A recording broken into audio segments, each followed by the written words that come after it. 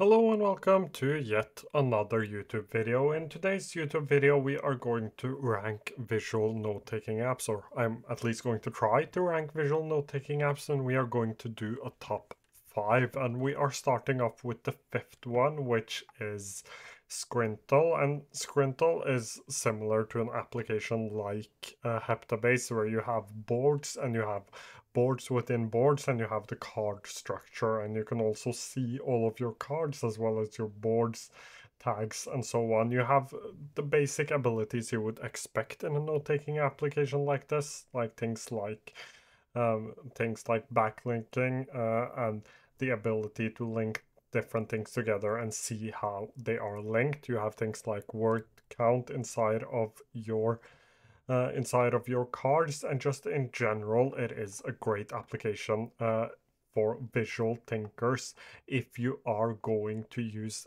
text. This does not do as good of a job when you use, for example, images or different files. It is much better for just text. Pricing wise, this will cost you uh, around 7 USD, a little under 7 USD, I think this comes out to. But again, pricing might vary depending on where in the world you are, but around 7 USD each month.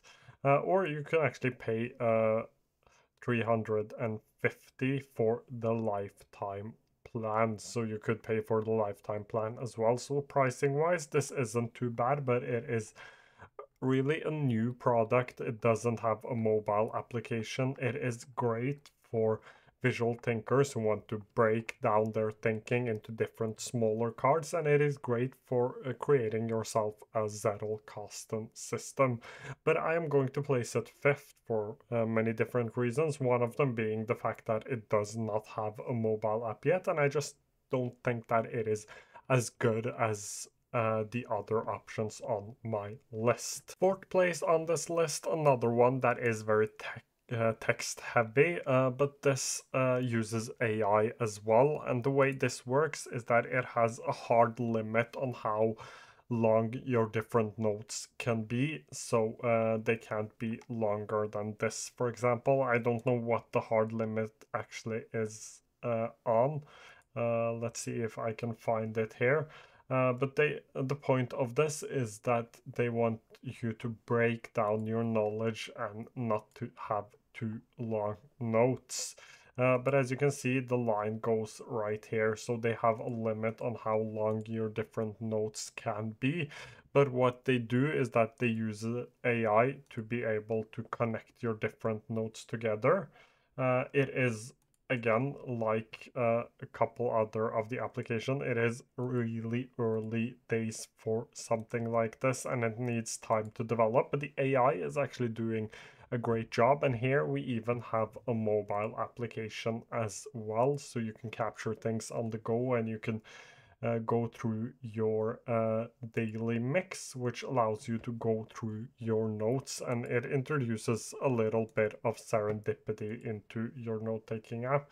So you could use this once a day or once a week, or how many times you would like to just go through your different notes. You also have an inbox here where you can have all of your notes, but all of your captured notes, but it uses AI to tag them and connect them together. So this is again a text heavy one, but a very visual application. And the main selling point of this is probably the fact that it will connect things for you. So connections you might not have been able to figure out by yourself, it will do for you.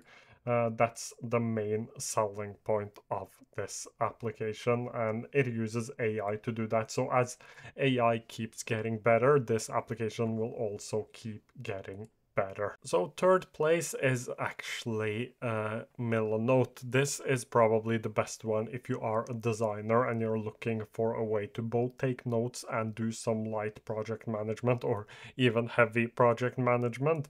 But basically here you can create yourself exactly what you want using the different things inside of Milanote. So whether that's creating a Kanban board for yourself, having to-dos inside of here, having text or even documents, full-on documents inside of here. You can have color palettes here as well.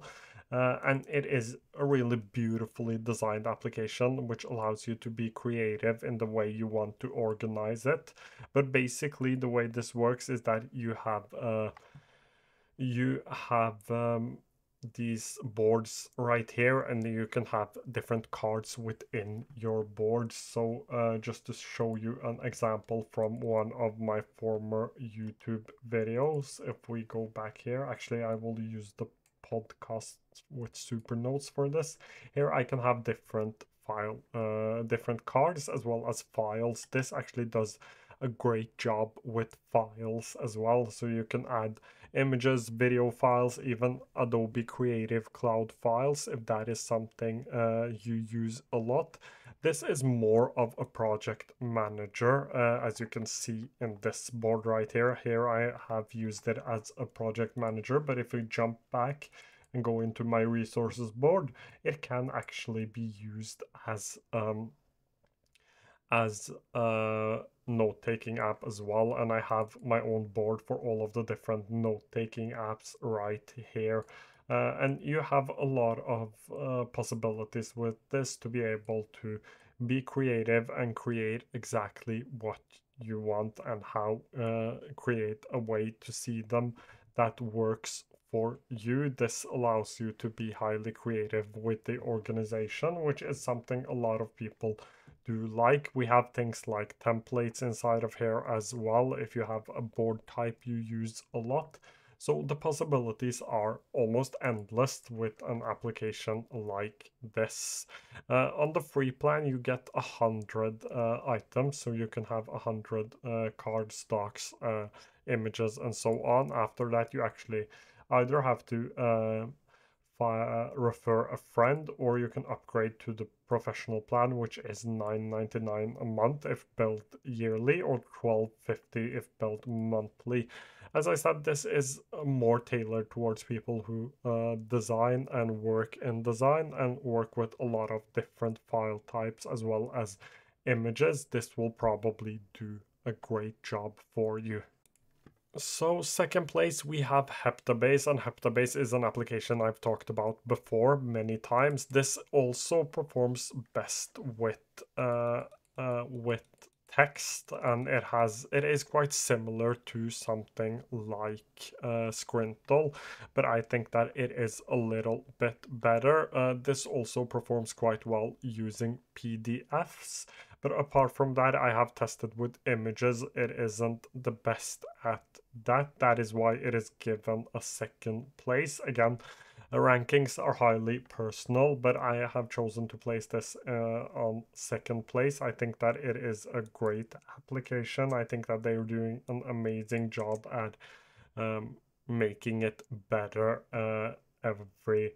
with every update, and the development is great. And basically it has a journal page with light task management, so you can add tasks in here, and you will have a taskbar. So just to show you how that works, if I do to do and I just write test, you can see that the tasks appear right here. So you have a centralized place for your tasks, and you can reschedule them if you wanted to. So basic task management we have inside of here.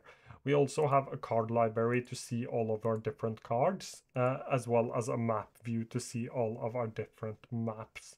The tags inside of this application is what makes it great, because these tags can actually work as a way for you to have databases as well, and even Kanban boards. So every time you tag a card, it can be turned into these databases, and you can even have tags nested underneath other things. So projects, areas, resources, archive is what I've done. So a beautifully designed application. It might seem a little scary at first, but it is actually super easy to learn, and it is a great application for those of you who want to take text-based notes. The major difference between Scrintl and this is that The first thing is that this has been around a little longer and it has developed a lot faster. But the second thing is that the user interfaces are a little different. So you just have to figure out which one you prefer. This also has a mobile app. Actually, the only application that does not have a mobile app is is Squintle. And pricing wise, this gives you a free trial, but after that you have to pay for the application. And a premium subscription to Hepstabase will cost you $11.99 each month on the monthly plan, or $8.99 each month on the yearly plan. Last application, and the one I actually use for my note taking, and one of the reasons why I can't show you everything inside of it is because this is actually the one I am using. So I have a lot of private notes here, but what's great about this application, which is called My Mind, is that it uses AI to tag things for you.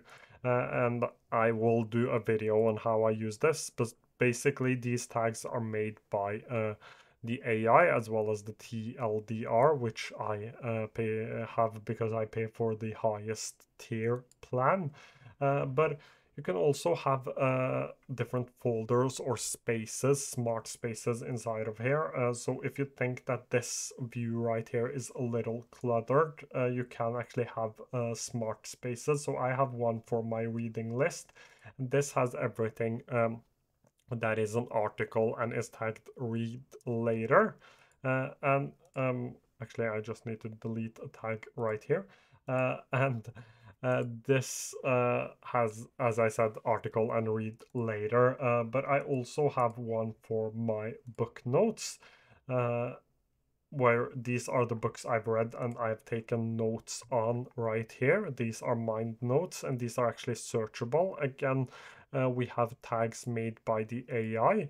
I have put the tag book notes to make this smart folder happen. And I also have one reading list for my books. And what's fun about this is a new update, is that you can actually click here and you can see the page count, release date, edition, an ISBN number, which is a really cool feature they just recently added.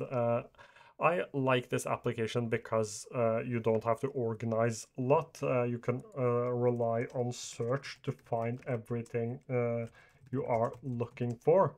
And that's mainly why I like this application, because I just don't want to spend too much time organizing, and it is highly visual. It does an amazing job with images as well, and it uses AI to do the tagging, as well as this same vibe feature.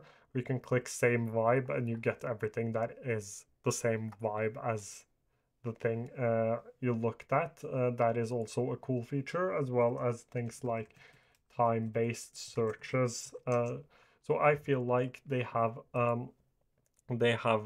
developed this in a great way. They keep on developing it. The application feels really good. It is great on the phone as well. I mostly take notes on my phone. I mostly read them on my computer. It works well on both. So I'm really happy with this application. It also has a serendipity feature that allows you to go through your previous notes. So I'm placing this first, mainly because I use it a lot myself, but it is such a great application that I really do love. If you have any questions, feel free to leave them down below and I will try to get to them as soon as I can. Thank you so much for watching today's video.